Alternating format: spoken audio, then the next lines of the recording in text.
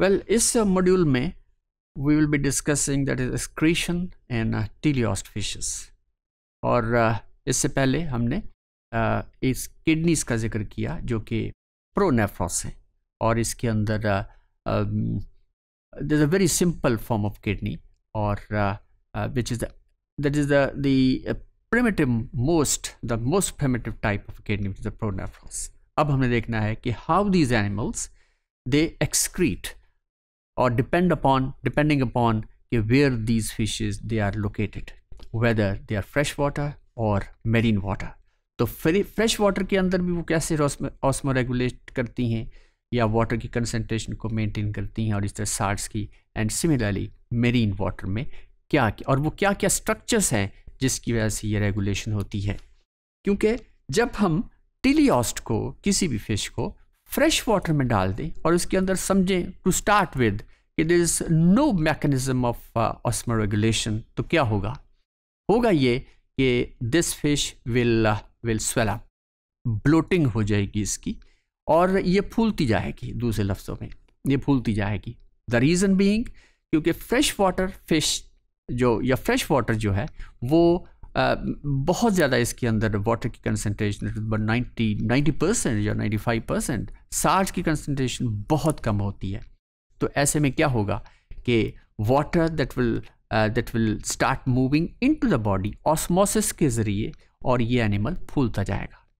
लेकिन ऐसा नहीं होता. क्यों नहीं होता? बिकॉज ऑफ द फैक्ट कि इसके अंदर कोई ऑस्मो रेगुलेटरी मैकेनिज्म्स है, उसी को ही हमने देखना है. तो दैट इज इसके अंदर ये हमें पता है कि they have the mesonephric kidney, क्योंकि ये एडवांस्ड फिशेस है, ये टेलियोस्ट है. So since the body fluids of fresh water fishes are hyper osmotic relative to fresh water, this water tends to enter the fish, जिसका हमने जिक्र किया, causing excessive hydration हो जाती है या जिसे हम bloating कहते हैं.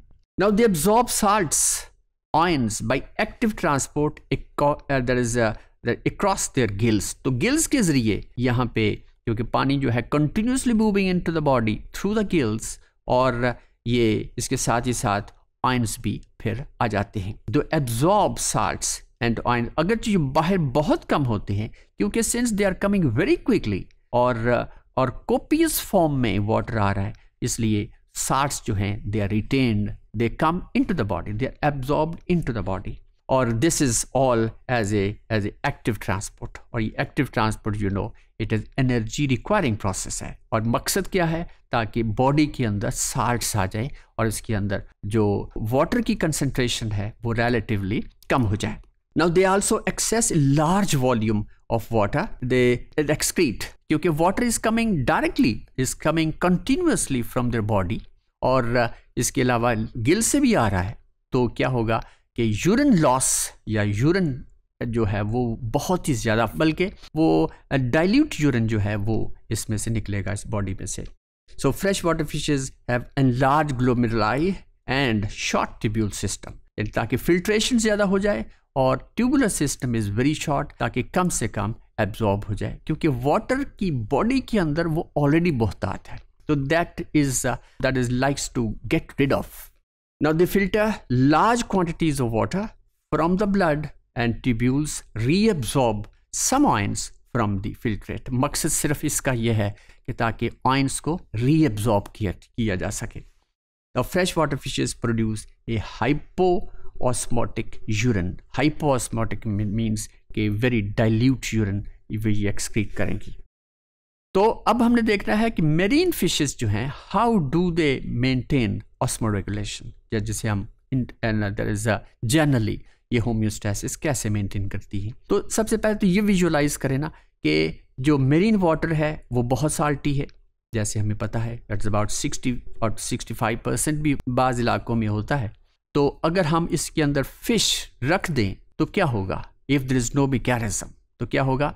This fish will dehydrate. Water will move out from the body और ये जो shrink हो जाएगी fish.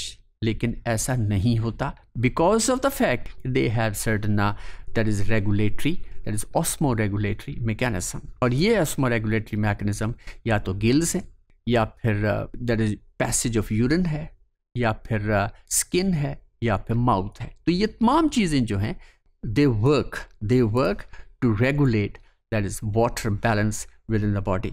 तो मेरीन फिशेस जब face a different problem of water balance. Their body fluids are hypoosmotic with respect to seawater, and water tends to leave the bodies, resulting in dehydration. Okay, so the next, the marine fishes conserve water by reducing the size of the glomerulus of the nephron, and thus reducing the quantity of water and ion filtered from the blood. तो मकसद क्या है कि water को retain रखना, water को body के अंदर इसकी लॉस कम से कम हो। तो इसके लिए ये नेफ्रॉन का स्ट्रक्चर है डिफरेंट, जो ख़ास तौर पे ग्लोमेरुलस इसके अंदर है, ताकि वहाँ पे फिल्ट्रेशन हो जाए और वाटर फिर रीअब्जॉर्ब ना हो। क्यों? रीअब्जॉर्ब जो है वो हो जाएगा तो फिर तो वाटर लॉस हो गया फिर। तो ये इसलिए glomerulus is very large, small there is tube, small tube, और जो ब्लड है वो बहुत ज़्यादा फिल्टर होके आ जाता है, और फिल्ट्रेट के अंदर ब्लड वो होगा, नॉट सो दैट फिल्ट्रेट के अंदर वाटर होगा, या फिर साल्ट्स होते हैं। So next they are absorbed, they are this water is to be absorbed then, और जिसके अंदर इनके अंदर ट्यूब्स हैं, अगरचे it's not to long, it is there.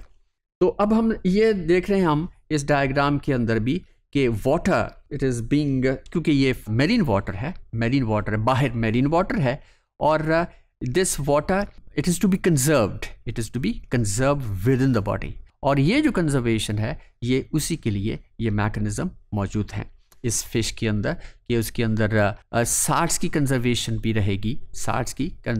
रहेगी, और वाटर की कंजर्वेशन भी रहेगी, and that is to be kept maintained, और ये बाहर के वाटर से बिल्कुल डिफरेंट होगी। Okay, now ions can be secreted from the blood into the kidney tubule, और ये अगर हम किडनी की फंक्शनिंग देखें तो ये आयंस जो हैं ये they are secreted from the blood into the tubule once again. तो marine fishes can produce urine that is iso-osmotic with the blood, और इसमें ये भी है क्योंकि इसकी water intake it is very copious, it is large amount, लेकिन जो यूरिन जो निकलेगा वो बहुत ही कंसंट्रेटेड फॉर्म में होगा, ताकि वाटर की कंजर्वेशन बॉडी के अंदर रहे।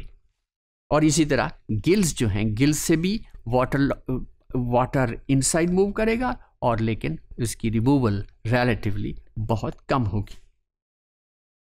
So to compensate this, marine fishes drink large quantities of water, and they secrete sodium chloride and potassium ions through excretory cells in their gills. तो गिल्स के जरिए तो इन स्मॉलर आयंस की ये होती है, सिक्रीशन होती है, जबकि that is channels in plasma membrane of their kidneys actively transport the multivalent ions, जिसके अंदर bivalent in particular जैसे सल्फेट्स हैं, फॉस्फेट्स हैं, फिर कैल्शियम आयंस जो हैं, ये इनकी secretion they transport the multivalent that ion that are abundant in C water, तो they are also to be removed from the body.